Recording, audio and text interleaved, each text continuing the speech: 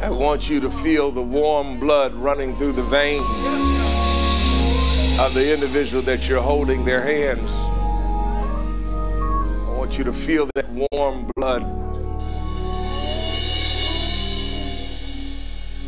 You could have got a call this morning that stated that the person that you're standing next to didn't make it through the night. You could have got a call this morning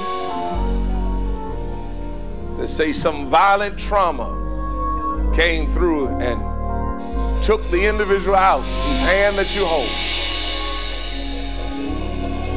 But they made it. Would you please look to the left and the right of you? I want you to get a look, get a real good look, get a real good look, get a real good look. I want you to know the devil didn't want them to make it.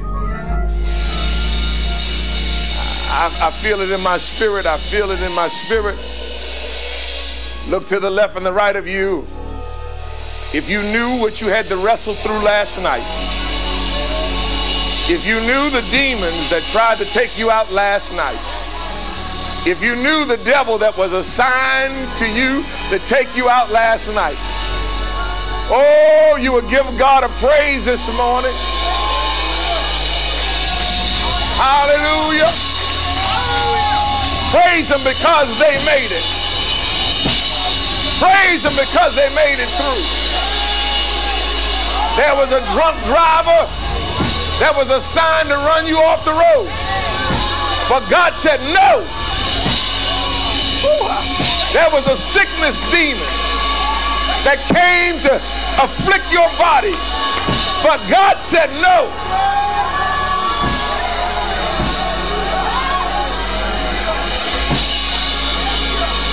Woo! Hallelujah. There was a robber that wanted your car. But God said no.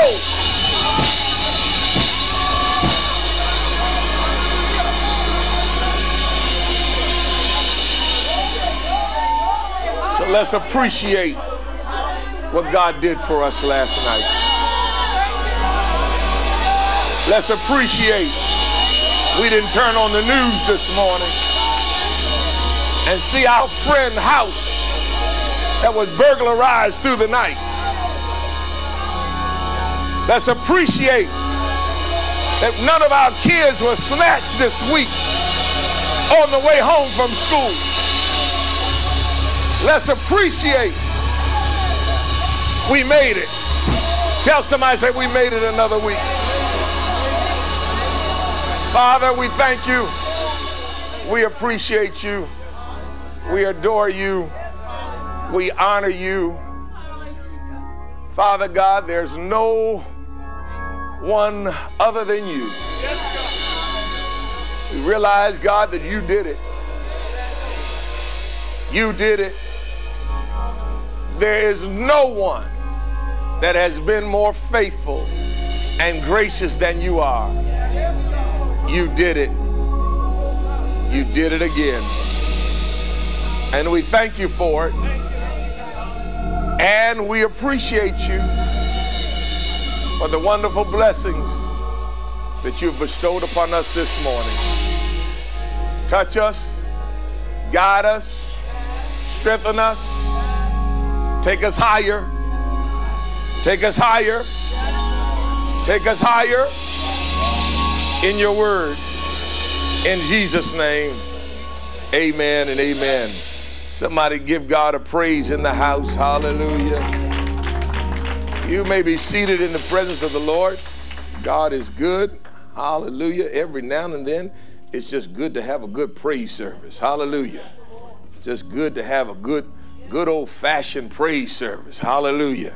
Amen. We're glad that the Lord has blessed us again. There is so many other things that I wanted to share this morning, but the Lord just took over. Amen. And we are fine with that. Amen. Amen. I want you to turn with me to Colossians 3, verse 23 and 24. We're gonna go through some reading. One of the things that I learned through our leadership meeting, and you see me talking about this, but you'll start seeing some other individuals that will in the recent future will be sharing with individuals things that they learn. I believe as a pastor, my responsibility is to be the first partaker and share what I learned. And so, again, one of the things that I heard in the leadership conference was that in order to move the people in the direction that they need to go, you have to teach for change. You have to teach for change. Preaching is good. Preaching does the gathering. We understand that. But teaching is for discipling. Teaching is for equipping. So while a lot of times we want our emotions tickled, we really would rather for our emotions to be tickled. But God is not concerned about your emotions. He's concerned about transformation. So my job as pastor of this church is not so much to be into your emotions, while your emotions is important to me, because it's you and it's what helps you, and your emotions are important to me. But your emotions are not as important to me as your soul. Your soul is more important to me than how you feel. So sometimes people in their emotions, they get mad, but if you do what God says, they'll get glad. But if you only teach for the emotion, they'll be always emotionally unstable. The Word of God comes to settle us and bring us to a place where we need to be. It's no good to have all of this and don't know why you have it. Amen? So let's find out what the culture of the church is, or what the culture of the believer should be. And those of you that were in Bible class, you understand. So I'm going to go back through some things in Bible class, because sometimes, guess what we got to have? We have to have review. When you were in school, what did you have? You had the drill. And the drill was the lesson from yesterday that you were in to see if you still remembered it. And then what they did was built off of in terms of the next lesson. And so the Word of God says, and whatsoever you do, whatsoever you do, whatsoever you do it heartily. Put your whole heart in it. Put your whole heart in it. You can tell when a person put their whole heart in it, or if they just did it because you said to do it. But when you put your whole heart in it, you put your best in it. You put your best foot forward. My question to you, and I'm going to give you some things that I want you to write down. I don't want you to answer them, but I want you just to write them down. I want you to write them down. Am I giving God my absolute best? Right. Write that down. And this week, what I want you to do is I want you to go back through it, and I want you to answer those questions. Am I giving God my absolute best? Or am I only giving him what he wants when I want something from him? Am I giving him my absolute best? Or do I just show up when I want something from him? And whatsoever you do, do it heartily as unto what? The Lord, and not unto what? Men.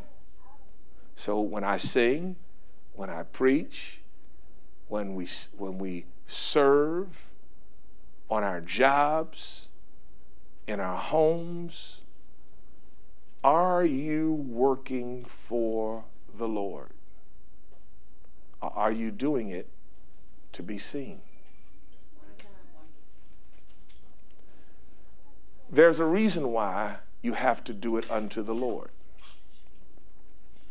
The reason why you have to be connected to the Lord, because men will oftentimes disappoint you. And if, in fact, you're doing it only for man, then your relationship will soon dwindle. It'll fade away. Man don't even have to try to disappoint you. Sometimes it's just life. Sometimes it's misunderstanding. Sometimes it's not disappointment at all. It's how you see it. Have you ever had a relationship with a person and you did your best, but it was how they saw it? And when they saw it that way, you couldn't change the way they saw it? You tried your best. You did everything you possibly could do, but it was the way they saw it. So sometimes relationships grow away because of how we see it. The Bible says, how can two walk together except they be agreed? Once we get on two different roads, guess what we're going to do? We're going to see something different. Okay? So it's very important that whatever you do unto the Lord and not unto men. All right? 24th verse. Knowing that the Lord ye shall receive, that of the Lord ye shall receive the reward of the inheritance. You're not working for free. Tell somebody, say, I'm not working for free. Now, it's okay to say that. But if you're working for men, when men doesn't give you what you think you should have, you'll quit. When men doesn't pat you on the back, when men doesn't acknowledge you, when men doesn't do certain things, what happens is you soon quit. But if you're doing it unto the Lord, you don't care if nobody says anything or not. Why? Because I know God's got it all recorded. Even if you don't feel as though I'm significant or important, God's got it all under control. He's got it all recorded because he knows that what I'm doing it unto the Lord.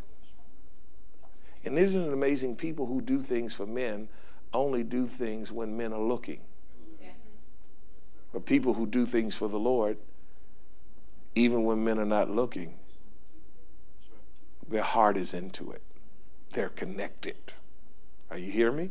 So that's how you can tell whether you're working for the Lord. You can tell, what do you do when people are not looking? Right? I know that we're not perfect, but we should be striving for that perfection. Right? I don't have to have a room full of people to worship God. Oftentimes, one of the things, can I tell you one of my favorite things to see is when I get here to church and I see people just in the church by themselves on the altar, just praying, and nobody's here. When nobody is here, it makes me feel good to see somebody here at the church praying. Sometimes people say, I come here and I can't get in, but I'll sit on the parking lot and I'll just pray. I just sit on the parking lot and I just come up here and whisper a word of prayer. See, it's what you do unto the Lord that counts. Does that make sense? All right, go ahead. He said, turn it back, go back.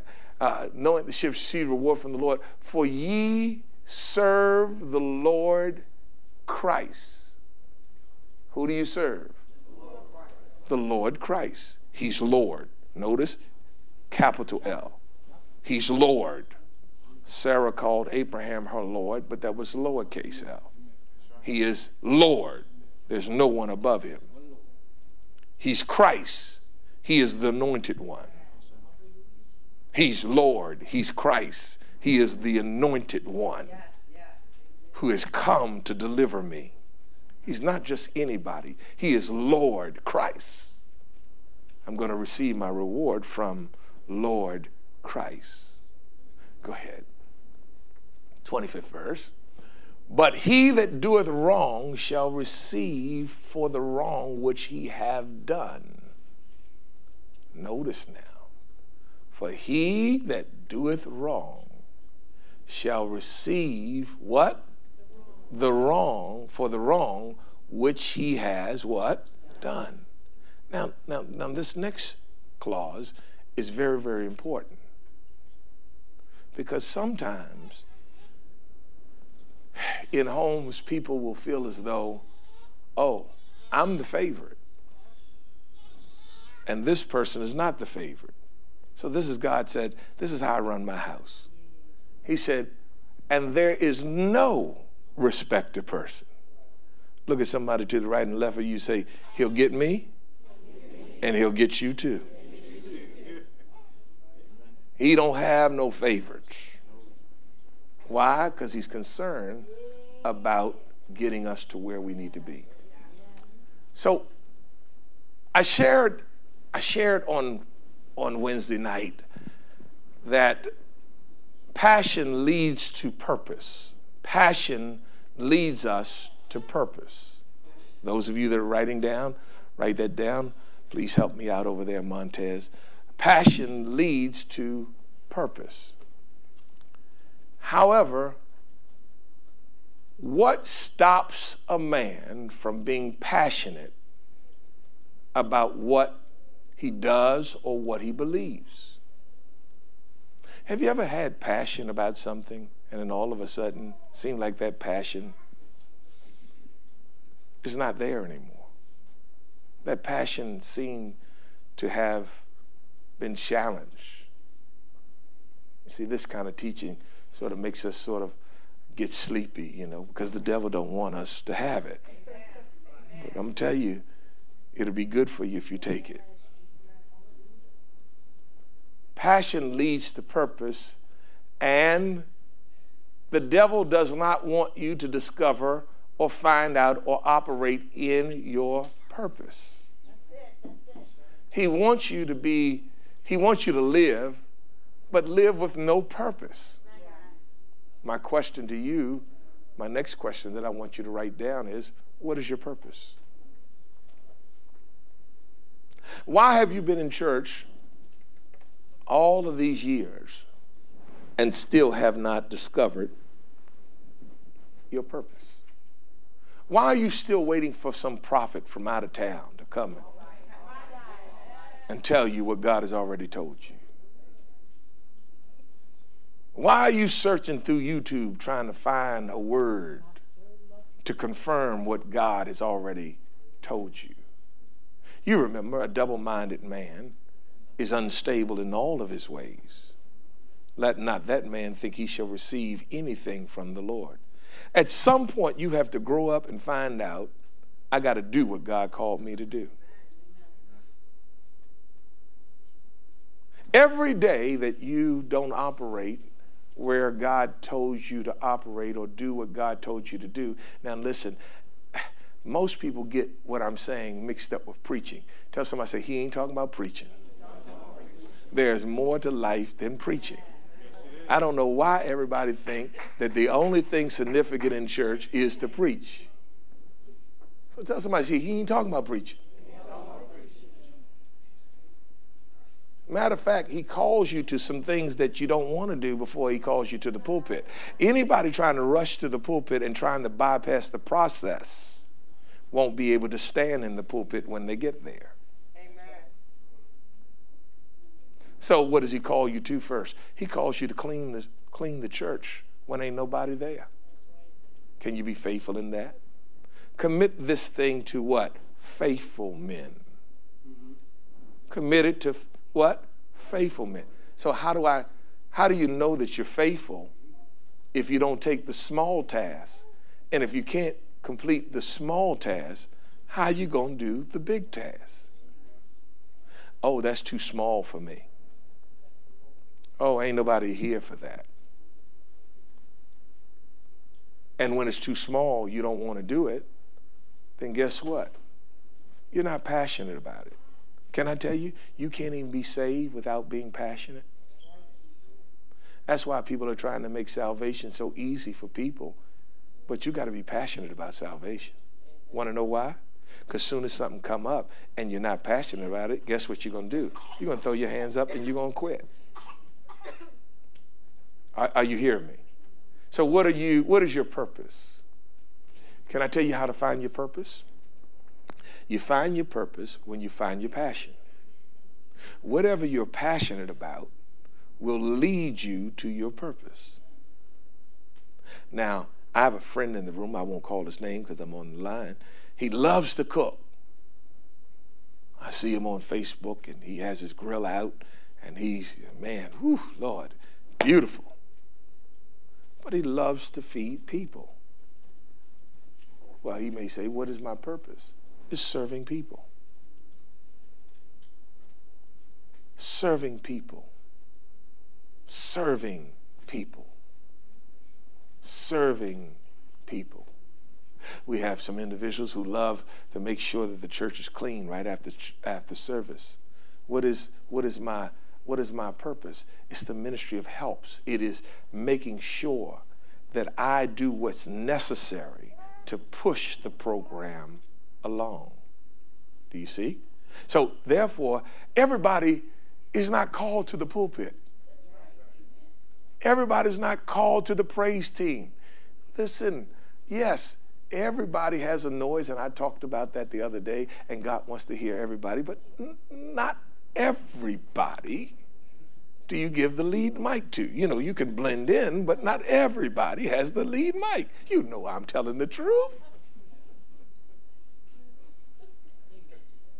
You understand? So therefore, when we understand what our purpose is, it leads us, or a passion is, it leads us to our purpose. If you're passionate, you want to know what? Nobody has to tell you to be on time. You're going to be on time. So I, as the pastor, when you come to me and you say, well, I've been called to do this, I've been called to do this, I watch how passionate you were about coming to church on time. How do you handle bumps in the road? Because if I put you up front, and every time there's a bump in the road that comes, you get gone, it's more of a catastrophic event to the church when you go through something, because everybody gonna want to know where you at. Come on now, y'all hear what I'm talking about? You know, you all right long as everything's going all right in your life. But as soon as something happened, guess what happened? You quit on God. Not quit on the church, you quit on God. So God doesn't come to tempt us. Somebody shout, God does not come to tempt you, but he will test you. He doesn't come to tempt you, but he will test you. So therefore, what happens? If you can't do the small things, how can you be trusted with the greater things? Are you hearing me? So one of the things the facilitator said to me, or to us, he said, never give a person a job that's not passionate about the job that they have. Because if they're not passionate about the job that they have, guess what's going to happen? They're going to drop the ball. They're going to be what we call a slacker. They want to get paid. Notice what I said, everybody gets paid, but they don't want to do the job. So every time you call and find out, did you do the job? Did you do the job? Did you do the job? Guess what's going to happen? It's going to be excuses after excuses after excuses after excuses. By the time you get to the third excuse, guess what? You don't want to hear no more. Now, you can take the first one. You can take maybe the second one. But by the time you get to the third one, what you doing? Trying to find somebody else that's got passion to do the job. Another thing he shared with me, he says, He says that when you pick a person, how do you pick a person? He said, well, I used to pick the qualified, but now I pick the overqualified. He said, because you outgrow the qualified, but the overqualified, you got some room. He said, and you never stop learning or stop growing. Somebody shout, never stop learning, and never stop growing. So the world is a classroom in itself. So turn with me to Deuteronomy, the 8th chapter. We're going to do some teaching from that, and I hope you'll get something out of it. Again, God does not tempt us. Let no man say that when he is tempted of God. But God does try us. All right? You get that? Another question, what area of your life is God trying? Could it be that God is trying you? Could it be that God has not forsaken you, but he's trying you? So, again, before we get into this, can I share with you that if you're going to go to the palace, you have to be passionate in the pit. No one will get to the palace without going to the pit. Tell somebody, say, you can't get to the palace without going through the pit. So some of you right now, you're in the pit, and that pit has challenged your passion. So what did I say that challenges your passion? It's environment. Whenever your environment is jacked up, it messes with your passion. If my passion is messed up, then guess what? I'll abort my assignment and I'll throw up my hands and I'll never find my purpose. But God told me, he said, wait a minute, I don't care how messed up a person's environment is. Their passion for me should cancel out whatever's going on in their environment. Are you hearing me? So for the world, environment cancels out passion. But for the church, environment should never cancel out passion. Why? Because I'm working for the Lord. Does that make sense? Trying to make it as plain as I can. Because I'm working for what? The Lord. And he has my reward. And all the promises in God is yea and amen. All right? So, Deuteronomy 8 says this. And all the commandments which I command thee this day shall ye observe to do, that ye may what? Live. That ye may live. I want you to live. I came that you may have life. Have that life more what? Abundantly. So God wants you to live. God just doesn't want you to shout and dance. God wants you to live. Somebody shout, I've got to live. If you have lost your passion, you're not living. If you lost your get up, you're not living. People who lose their passion, what do? They stay in the bed. Oh, Lord, I wish things were better.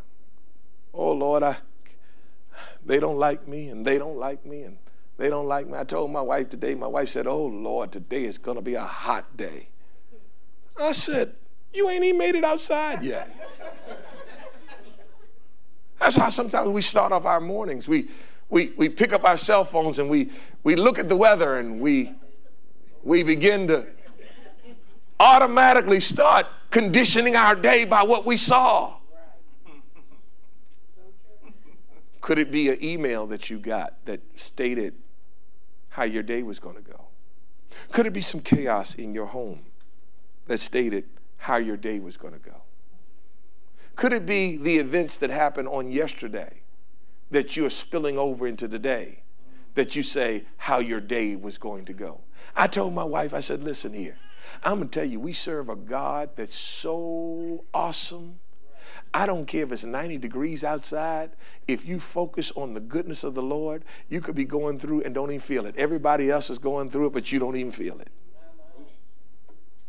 I don't care what's happening around you.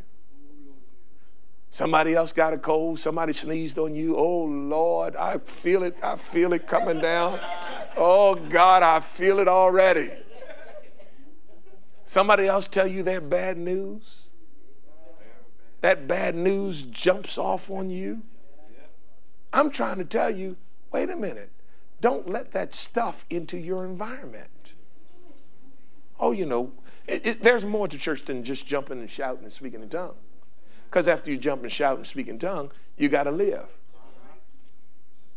All right, are you hearing me? So now we got to teach this. So how do you live? You observe to do all of the commandments of what? The Lord. Whatever he said do, do it. And if you do it, guess what you're going to do? You're going to live. So how do you live? By doing and obeying what God says. Now listen, if that's all you got today, my job is done. But I'm going to show you how he does it. That you may live and what? Wait a minute. And not just live, but what? Multiply. Multiply. Everybody that's attached to you, can I tell you that God wants your whole family saved?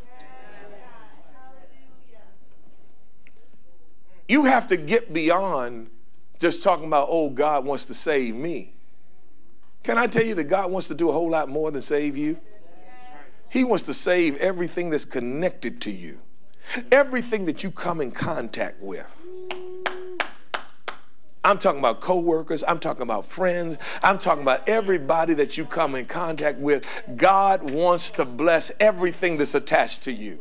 Would you please reach over and tell somebody, say, listen, you're blessed because we hooked up. Now look, you got to be careful who you hook up with. Because if people are negative, guess what? They can also subtract. And can I tell you sometimes the problem that you have is who you hooked up to? If a person don't love and honor God, you got to treat them with a long-handled spoon. I need somebody that when I talk about the word, that their baby leaps on the inside. I need somebody to bounce this thing off that understands to get excited about what I get excited about, feels what I feel. I don't need nobody challenging me every time. Hey, come on now, even in the natural. Even in the natural, you have vision, you have goals, and people say, I don't see why you doing that. Why are you doing that? I don't, and they don't believe. They don't believe because they couldn't do it. They feel like you can't do it. And when you hang around people like that, they're like leeches. They suck the life out of you. They suck the passion out of you. And how many people have been held up in your life because you just hung around the wrong people? Tell somebody, say, ain't nothing wrong with you. Your people choice is the problem. All those people that said something was wrong with you, can I tell you it was really something wrong with them? Come on, tell somebody, say, I'm going to save you a whole lot of money. I'm going to save you a whole lot of money. I'm going to save you some pills. I'm going to save you a whole lot of money. I'm going to save you a lot of co-pays. It's not wrong, something wrong with you.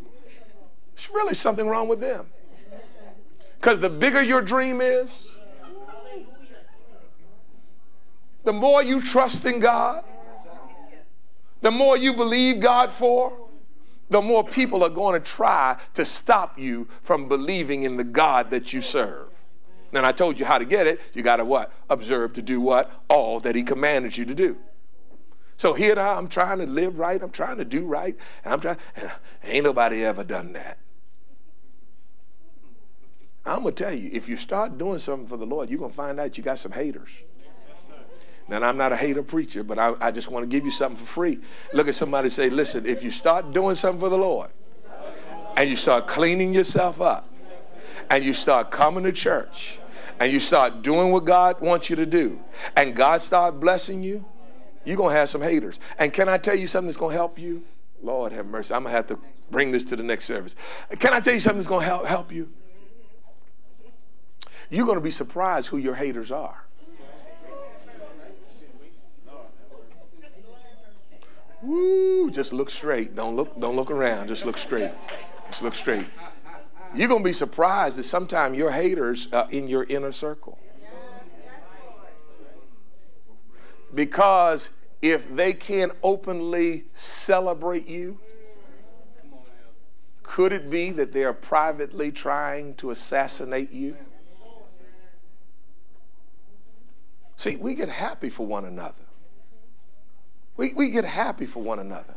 He says, and go in and possess the land which the Lord sware unto your fathers. That's all I can go. I'm going to go into it the next service. But we had a member in our church, and I've been preaching on dancing and shouting before you get it. You remember Pastor been saying, you got to learn to shout before you get it. You got to learn to go in and just dance even though it looks like all avenues are closed. You got to learn to shout before you get it. And sometimes people look at you and they just look like, does that stuff work, or is he just trying to get me emotionally stimulated?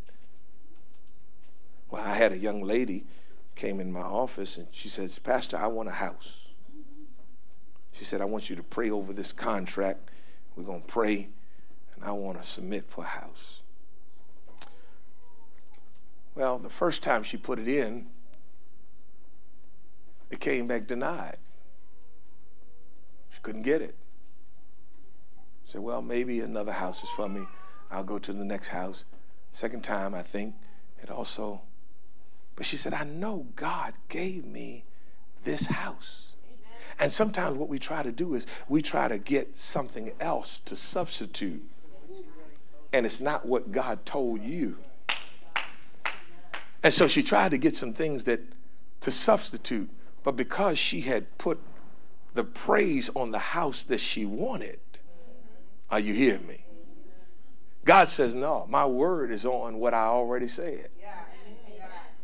While she was going through the pit process, she remained faithful. Kept doing what she was supposed to do. Kept coming to Bible class.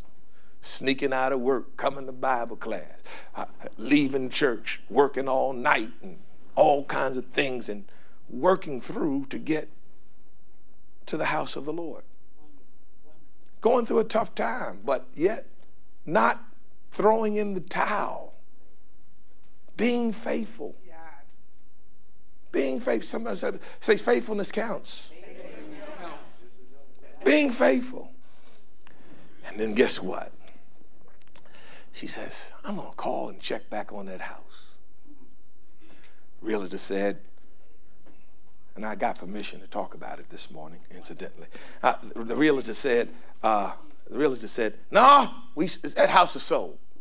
We got a contract on it, house is sold. She said, but I believed it was my house. I believed it was mine. I don't care what is going on out there. I believe God gave it to me. Are y'all hearing what I'm saying? She said the Lord told her to call back in 2 weeks. When he called back in 2 weeks, the man said, wait a minute. That deal fell through. She started dancing right there where she was, started praising God. She said, it's my house. That's what you got to do. You got to learn to start praising God before it happens. Called a realtor and said, look, take me to this place. She said, when I went in, Pastor, I just automatically started praising God. I just went in automatically and started praising God. Can I tell you? She got her new house. She got the house that she wanted. What am I saying? When you go through the pit process, And there's so much more I have to say.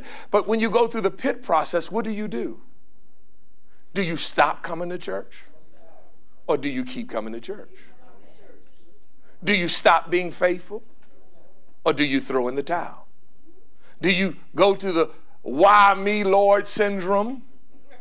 You know, most of us go through what we call the why me, Lord syndrome. In other words, when you say why me, Lord, what you're saying is, why couldn't it be my brother or sister? Why do I have to go through what I'm going through? You shouldn't want anybody to go through it.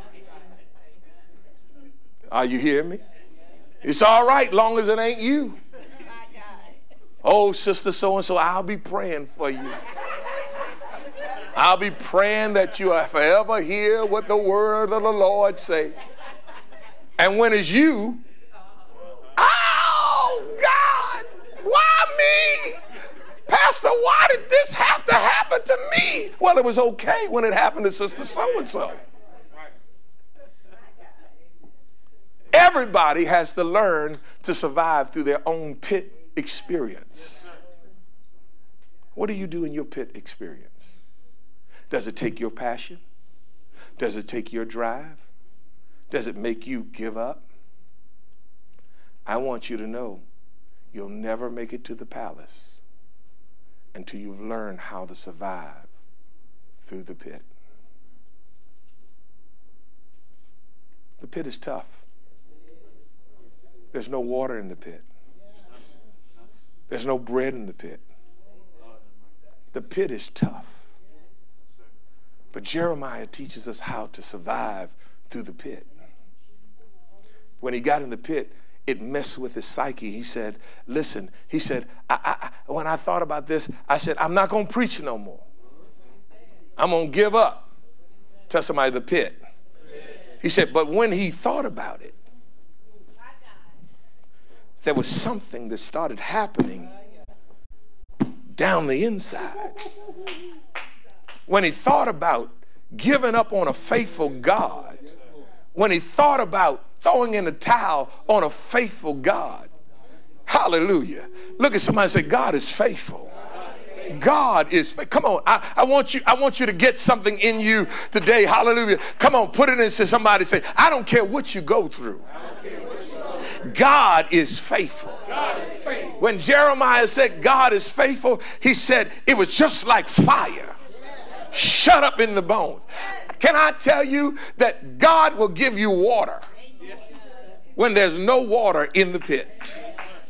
He'll give you bread when there's no bread, hallelujah, seeming to fall. When you read the rest of this Deuteronomy 8, he'll show you how he sustained them 40 years in the desert.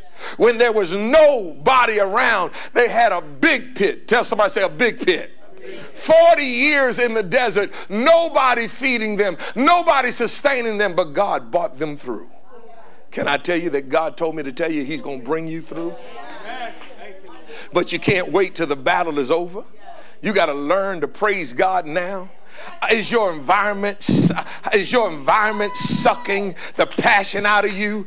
Are you only serving God because he's doing what you want him to do? Or can you serve him, hallelujah, when things are going chaotic, when things, hallelujah, are going? I know what God said. I'm going to stand right here and I'm going to wait until he does what he said he's going to do.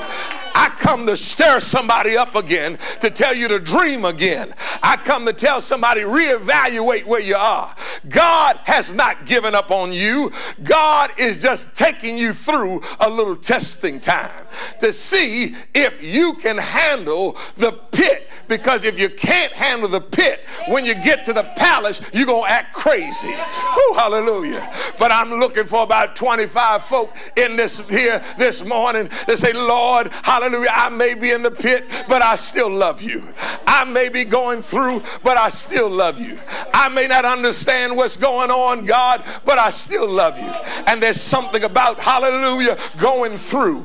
It's something about going through that even when the enemy realizes or thinks that he's setting you up for failure, he's only bringing you to the divine plan of where God wants you to be. Is there anybody here that can say, I thought I was going down? I thought, hallelujah, it was over. I that God didn't love me. But when I think about the goodness of Jesus and all that he's done for me, my soul cries out. What causes your soul to cry out other than understanding if it had not been for the Lord who was on my side, the enemy would have swallowed me up and took me out of here.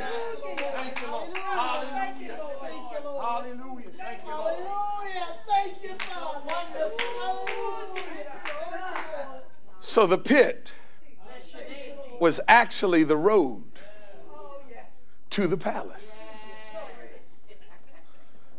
Come on, look at somebody and say, the pit. The pit that I didn't understand, the pit that I couldn't figure out was actually the road to the palace. Whew, hallelujah. If you cannot handle the pit, you will not ever get to the palace. And I'm trying to tell somebody today that, hallelujah, you're missing the greatest opportunity to give God a praise. You're missing the greatest opportunity. I didn't just say clap your hands. I mean, open your mouth. Shout with the victory. Shout with triumph. Hallelujah.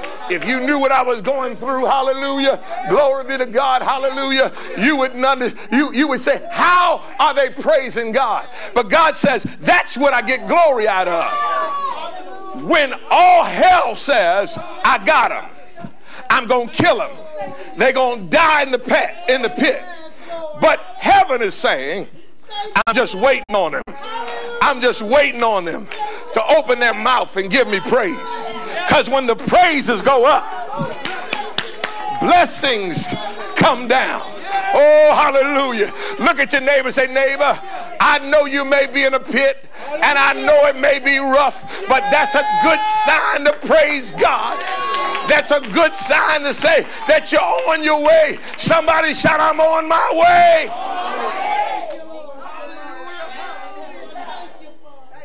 So because I got 2 more services, I'll stop right now. Reach over, grab somebody by the hand.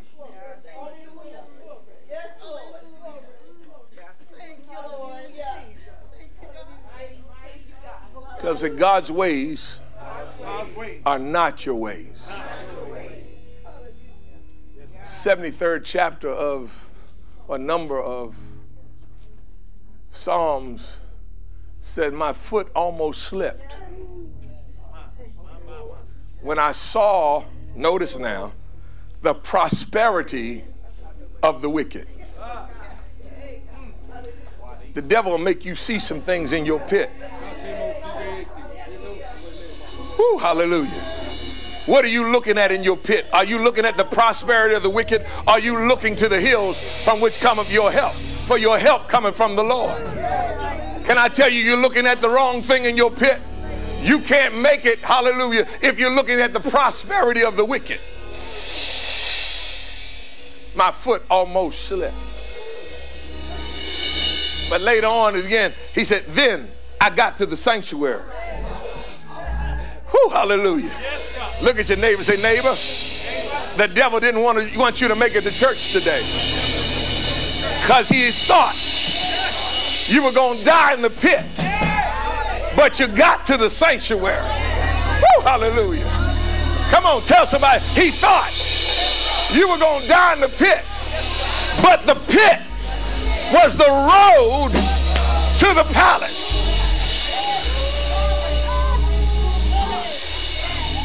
If I be lifted up, pit. If I be nailed to the cross, pit.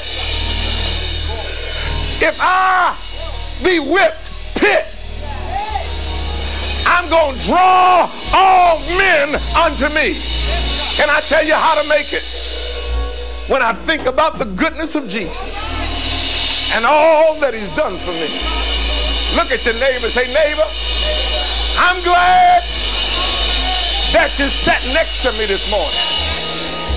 I get joy when we hook up. But I want you to know, I brought my praise with me. I brought my praise with me. I come to let you know that the blind can't lead the blind. But I came to let you know, I know the escape route from the pit. I know how to get out of the pit. Look at your neighbor and say, neighbor, I know because I was there. I know because the devil thought he had me. But I got away. Look at your neighbor and say, neighbor, when I praise him, you praise him with me. And unity will release the supernatural. Woo, hallelujah. I feel God in this house saying that somebody is moving from the pit to the palace. Somebody, if you could just look beyond what you're going through, you'll understand it better by and by. Don't look at the pit. Look at the purpose that God has put on your life. Look at the calling that God has placed on your life. Look at the dreams that God has put in your spirit. That's why you're still alive. That's why you're still here. Don't die in the pit. Don't die in the pit. Get yourself up. Say, I'm getting my passion back. I'm getting my joy back. I don't care what the devil did. The kingdom suffers violence, and the violent take it by force. Get your mind together. Know who you're talking to. I'm talking to the King of Kings, the Lord of Lords. Woo, hallelujah. Who can resist? Who can stand against the Lord Almighty? Weapons come, but they will not be able to prosper. Good God Almighty. They shall come one way, but they shall flee 7 ways. When I walk and I hold on to God's unchanging hand. Woo, hallelujah.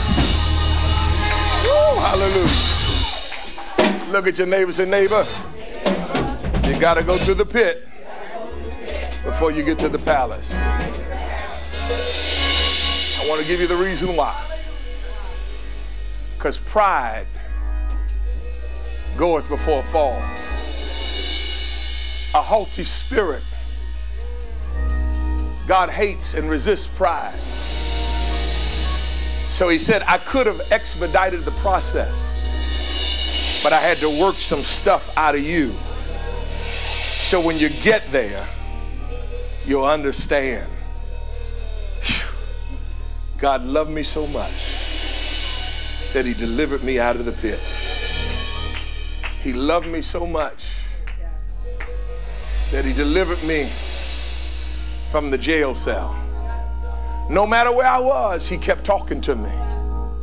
No matter where I was, he kept speaking to me. Father, in the name of Jesus, as we hold those hands, Father, in the name of Jesus, strengthen my sister, strengthen my brother who may be going through a pit experience, but they ask you to take them higher. They asked for something that they didn't know what they had to go through to get it. But you're a God that will not lie. And as long as we stay in the spirit of being complacent, we'll never get to where we have to be. God stirs it up to find out will we be faithful in the pit. Hallelujah. Hallelujah. He stirs us up to find out, will you love me when it seems like I'm not talking? Will you love me when it seems like I have forsaken you? Will you love me when it seems like there's no water? Woo, hallelujah. I want you to know he's taking you from the pit to the palace. And look at your neighbor as you hold those hands and say, listen, when I get there,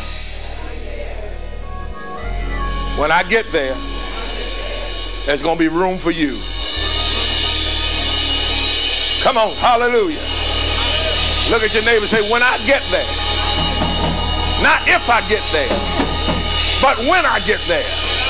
There's going to be a blessing, not just for me, but there's going to be a blessing for the whole house. Somebody shout, this blessing that God is ready to do got your name on it too. Woo, hallelujah. Woo, hallelujah. Woo, hallelujah. Oh, somebody shout, he's working some stuff out of me. He's working some stuff out of me. Let God work the stuff out of you. Stop being selfish. Stop trying to do some of what he said and do all of what he said. And the blessings of God will overtake you. God bless you. Did anybody get anything out of today?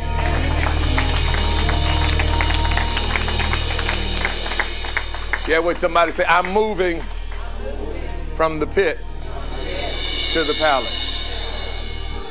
But while I'm in this pit, I shall never cease to praise you. I shall never cease to give you glory. Can anybody just praise God for the pit this morning? Hallelujah. Hallelujah.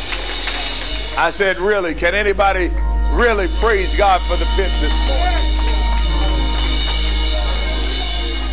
It's our difficult situations in our life that brings us to the greatest destiny that God would desire for us to have.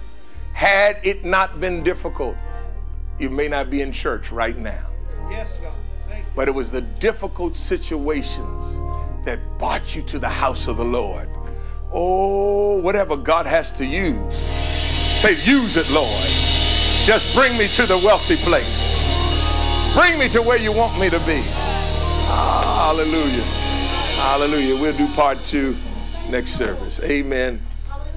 If you are here and you don't know